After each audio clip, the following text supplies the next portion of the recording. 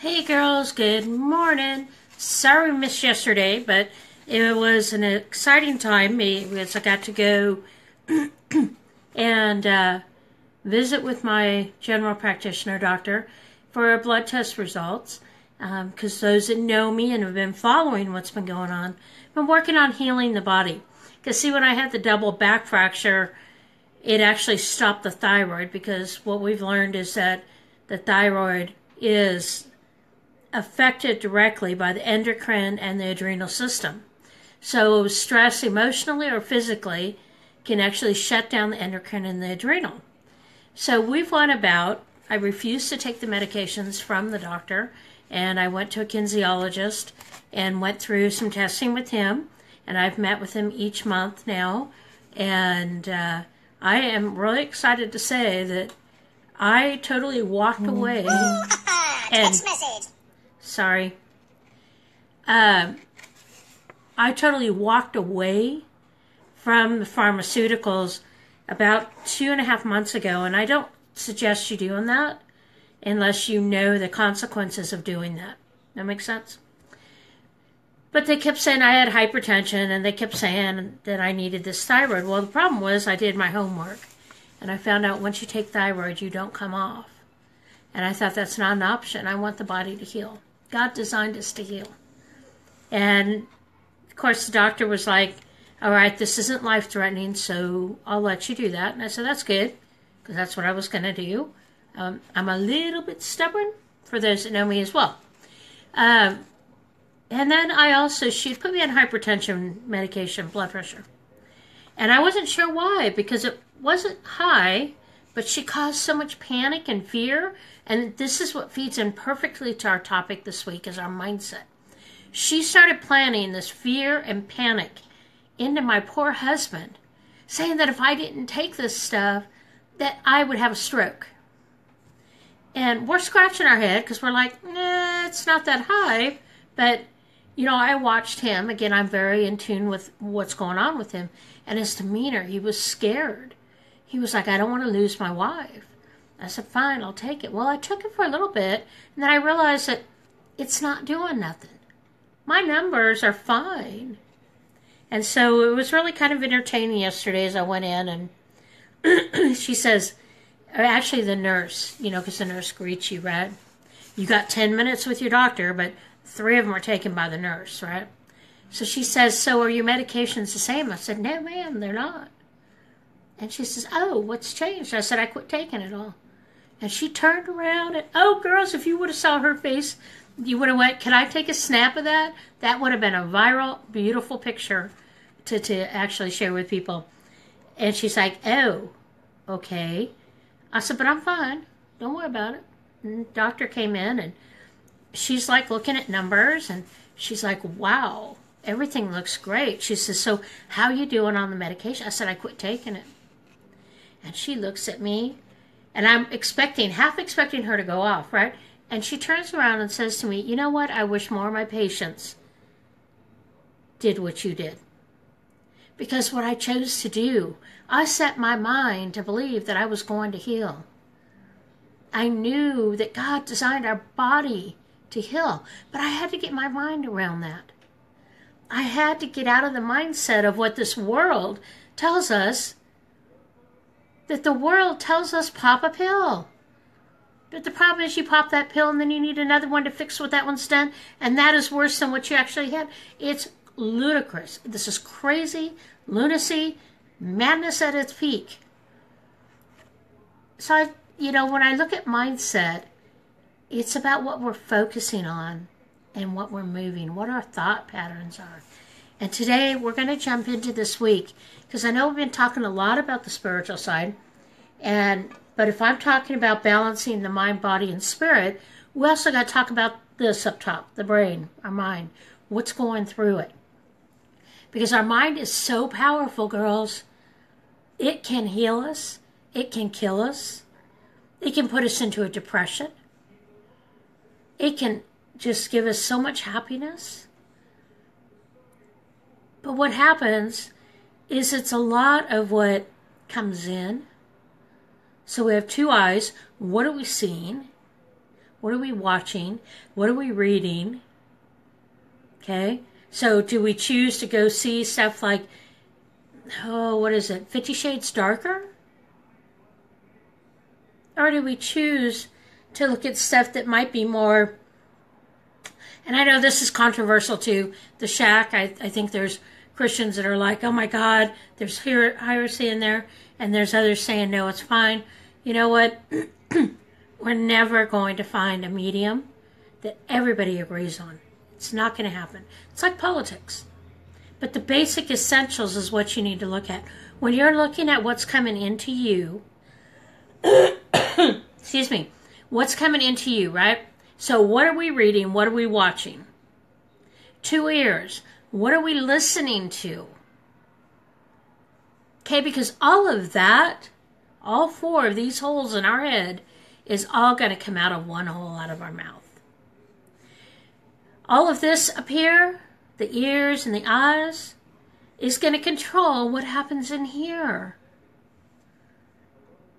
You know, if we go, and girls, if we go and see these things, like 50 Shades Darker, or whatever other garbage movie is out there, and I'm going to call it garbage, because you know what that stuff is? Do you know what these movies are that come out? What these sitcoms are that are degrading to the family, to the marriage? That's all about Satan desensitizing us so that we think it's normal. And unless you know what the Word of God tells you, girls, you're going to fall into that. And some would say, well, it's not my fault. Well, it is your fault if you fall into the lies of the enemy, if you're not in the Word. If you don't know what the Bible tells you, if you don't know what the truth is, it is your fault. Because see, we get so busy about our stuff and our focus that we miss the key component. So let's take a look at Scripture today, because we want to develop a mindset that is going to help you thrive as a woman of God.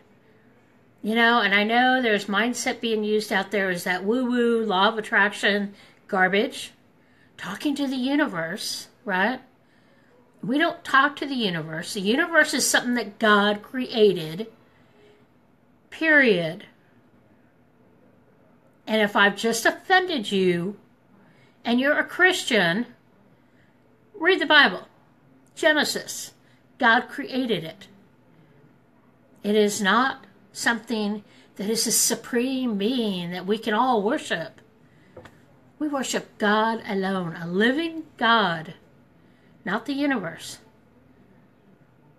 So what are we putting our mind to? What are we focusing on? Who are we seeking? Do we know the truth? Do we invest as much time in our relationship with Jesus Christ as you do planning your vacation, as you do planning your week, getting your kids to sports? Seriously. Are we planning to set our minds on the things of God? And most of the time the answer is no. And that needs to change, girls. Because see, the days are going to get harder and harder spiritually for those that follow Jesus Christ. That's what the Bible tells us. It's not something that Robin made up. The Bible tells us, girls, that these days are coming.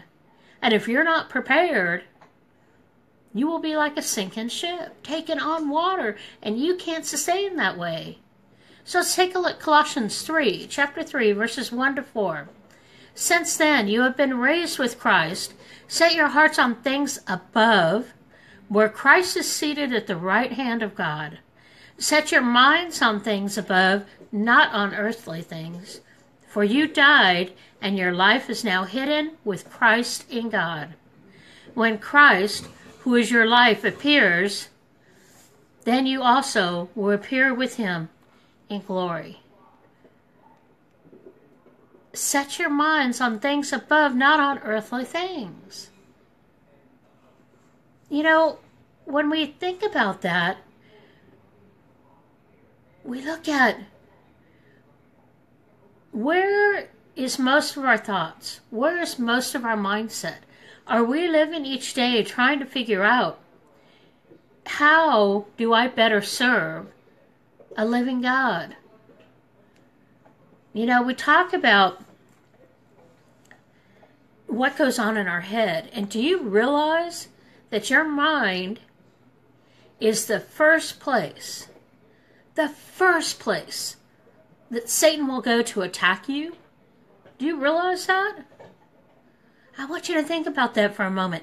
Because if our mind is not absorbed with the Word of God and the things of God, how easy is it for us to get caught up in all of this crap that's on TV, all this crap in the movie theaters, thinking it's real. Thinking that is normal. This is the way life should be. I remember years ago when, I don't know if soap operas are still like the big thing or not. I don't know. But I don't even know what's still on. Maybe General Hospital. But I remember women that I would be around that would always talk. And I was in the home health care. And I was their office manager. And the nurses would always come in and the PTs would come in talking about, I don't even know, Peyton Place. I don't know, girls. I don't remember the names. All My Children, that's one of them. And talking about how, what is it, Erica Kane, I think that's the right name, Erica Kane, would live her life all glamorous and all this romance and everything else that was going on in there. And they compared their lives to what was on the television. Or as one of the nurses who was British, on the telly. Okay, but seriously, that is not reality. This that we live is reality. The house is dirty. The laundry needs to be done. There's dishes in the sink. Dinner might burn and the kids might crap their pants. I don't know. That's real life. And if we're trying to live our life according to what the TV's telling us, our minds aren't focused on the things of God. The other thing is, our minds can't be focused on the things of God if we're not in the Word, if we're not in fellowship, if we don't spend time with God. We can't have our minds on the things of heaven.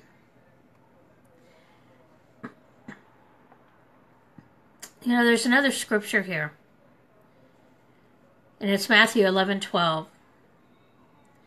And Jesus said, from the days of John the Baptist until now, the kingdom of heaven has been forcefully advancing, and forceful men lay hold of it. The people who are forcibly grabbing hold of the kingdom of heaven, the kingdom of God, are the ones moving forward in it. Now, if we're supposed to be storing up our treasures for heaven, then we need to change our focus. Our mind needs to be set on the goal, the end of the race. All this other stuff is little journeys and little steps to get there. But our focus needs to be on Jesus Christ.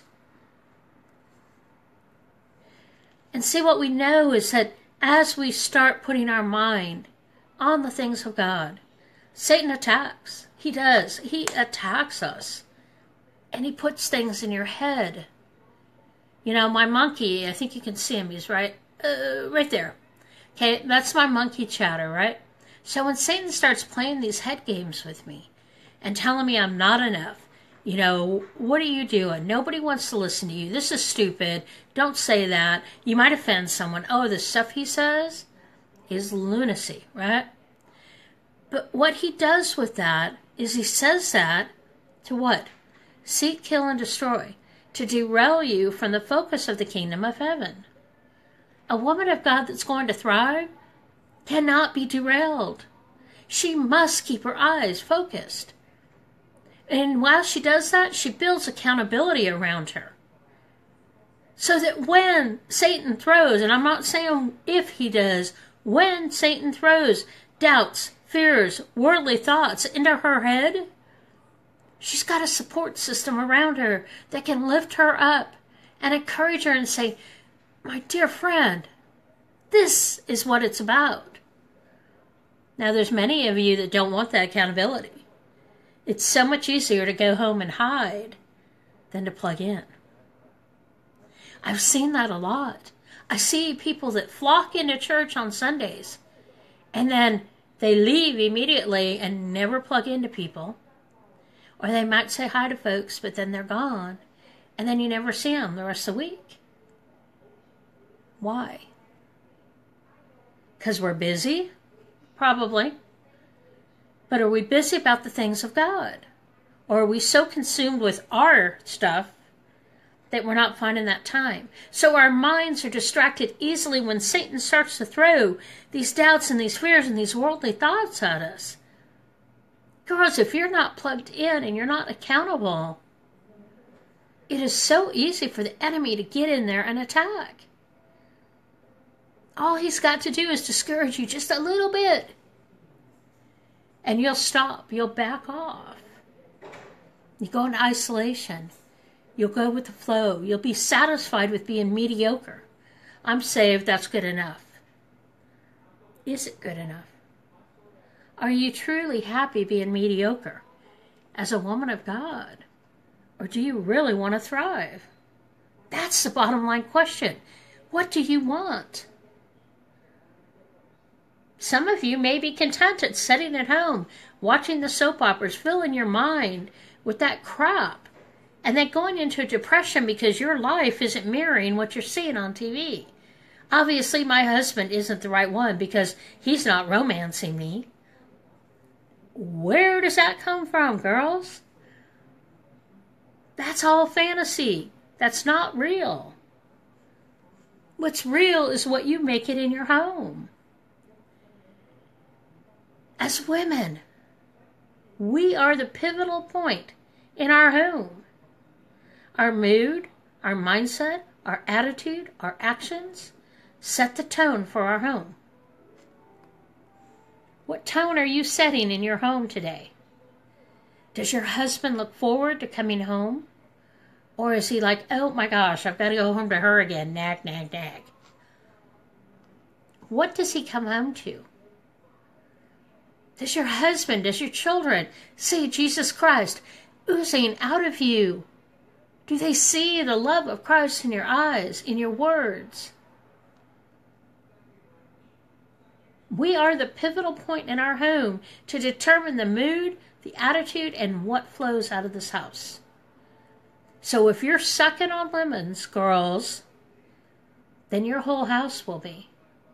Your house will be a tense, uncomfortable situation where you just can't wait to get to bed, because if you get to bed, you go to sleep and forget it all. That's not thriving, girls. That is surviving. God wants more for you.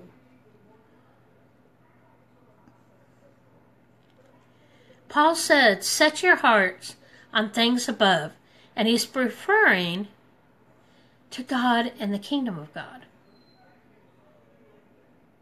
In the Lord's Prayer, we are taught to be consumed with God's name being hallowed, and his kingdom and his will being done on earth as it is in heaven. That's out of Matthew 6:9-10. The believer's mind should be consumed with heavenly things.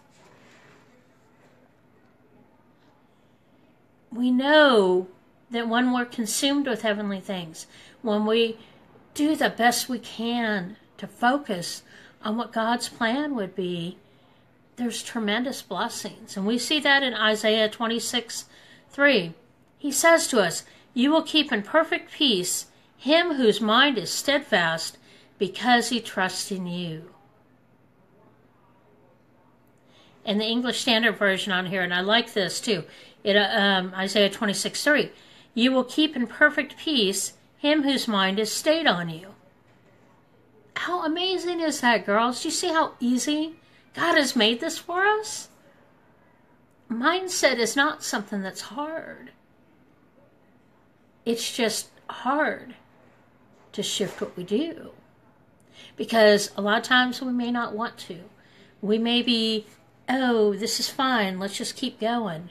But my question to you, Are you truly okay with being mediocre? Just getting by, surviving? That's not a place I want to be in my life. Accountability. You want to have other women of God around you. You have to find a way. Whether it's going to a Bible study, whether it's being part of a virtual mentoring group, whatever it may be, girls, you've got to have a support system. Because we can't do this alone. I wish sometimes that God would just come down and sit down on my porch with me in the rocker. I'll brew some coffee and let's just hang out and talk. But you know what's amazing? God does that for us. If we'll just stop our busyness and put our mind on heaven. Sometimes it's hard to do because we get going so fast. The wheels are spinning so fast, we don't know how to stop. But that's where we stop. We take a deep breath and say, God, help me to stop and spend more time with you.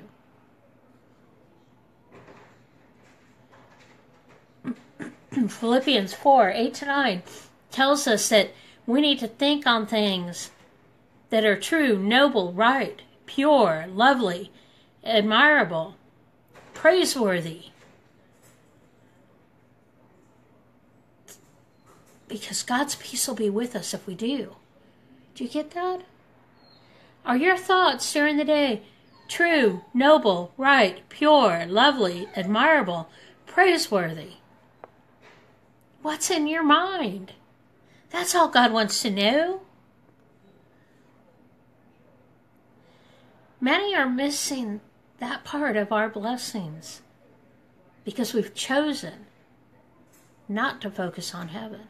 We've chosen not to focus on what God's Word tells us here. We've chosen to be so busy about our lives that we're too busy to find time for God.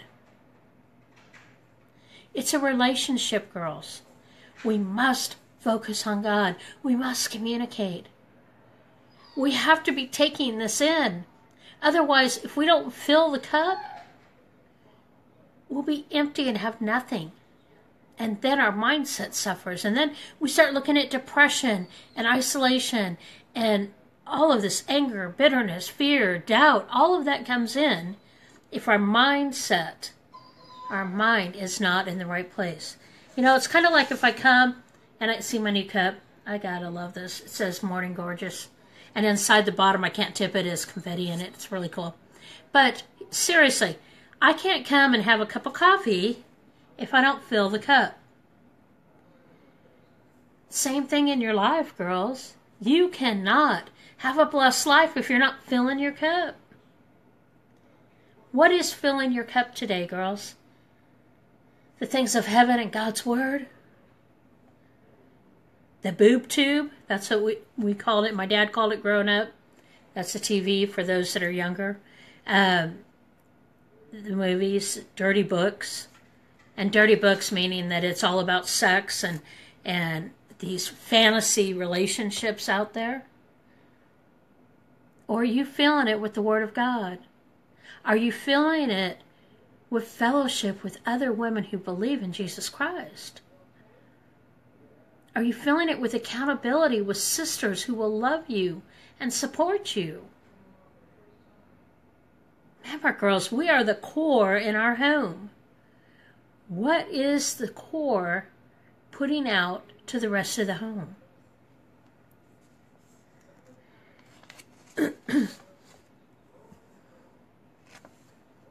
I've got so much stuff. We're going to be talking mindset all week. There's so much stuff in here that I've pulled up for you guys. I can't possibly fit it into a quick morning thing. But when we talk about... Actually, we'll save that for tomorrow. Tomorrow we're going to talk about our desires and when we go before God and in prayer and that whole mindset. But today, let's just focus back on Colossians 3:1-4. Since then, you have been raised with Christ. Set your hearts on things above, where Christ is seated at the right hand of God. Set your minds on things above, not on earthly things.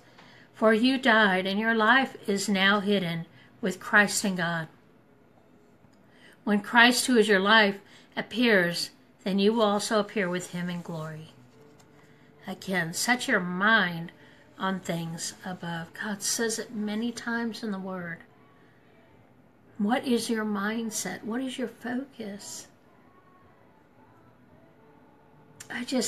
My heart breaks, girls, when I see a woman who's not been focusing on God. And it's not that I'm judging them, but it's evident in the fruit in their life, or lack of fruit. Because their life is filled with fear, doubt, worry, just ungodly thoughts. Then they start acting them out, and then they start spewing them out of their mouth. This happens in ministry. This happens out in the markets, wherever you're at, your workplace, your school, and it happens in your home. And I think the home is the one that breaks my heart the most. But again, girls, we are that center point in our home. We have to be working on our mindset, because your mind is what will put out the words and your actions and your attitude. What does your family say when they come home? Do they feel like your home is a refuge, a safe place to come home, a face of compassion? And yes, girls, we all have bad days. Oh, Lordy, we all know we have bad days. But we need to be able to put our mind back on God, onto godly things, onto what His Word says, His promises. Fill your head with the promises of God, not the lies of the enemy. And I promise, your life will change. You will begin to thrive, not just survive in this world, girls. But the choice is yours. You choose your priorities. They don't choose you. Whatever you make a priority becomes your priority. Whatever you make your focus becomes your focus.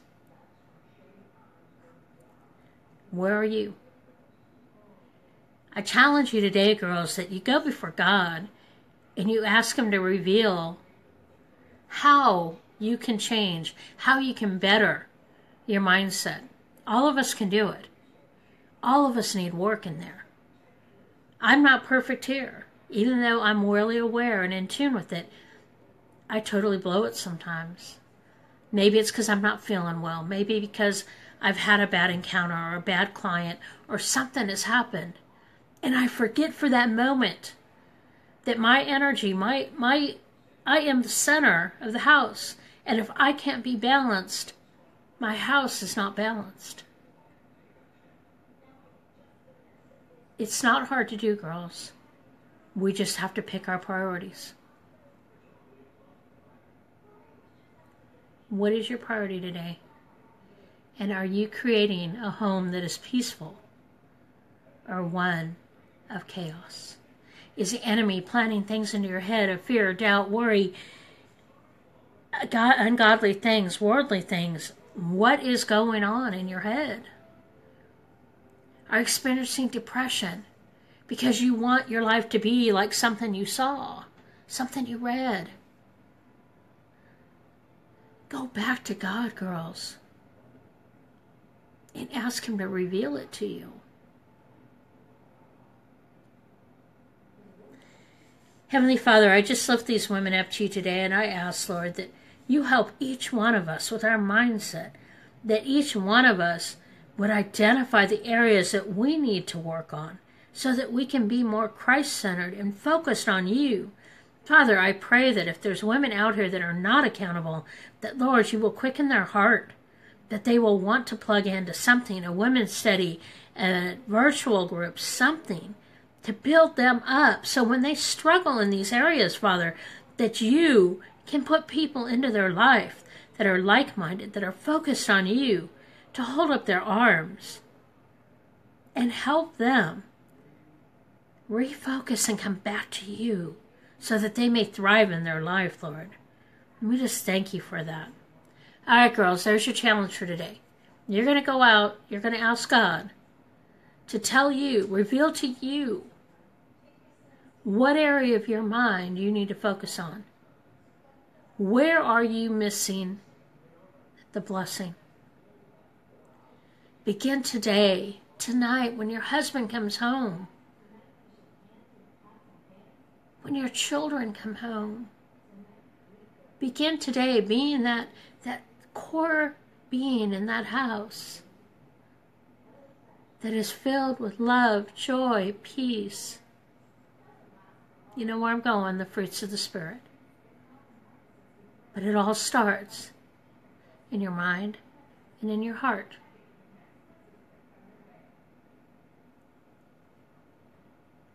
What will you choose today? All right, girls, more on mindset tomorrow. And we're going to talk about your earthly desires and stuff with your mindset. Okay? Have a great day. And seriously, go before God. Because this is one area of your life that a lot of people become complacent in. And they miss out on so many blessings. I love having my husband come home and want to be here. I love when he leaves for work, he'd rather be here than there. That makes me happy. Even when he goes off to church, he'd rather be here with me. And I say goes off to church because he does the sound for the praise band.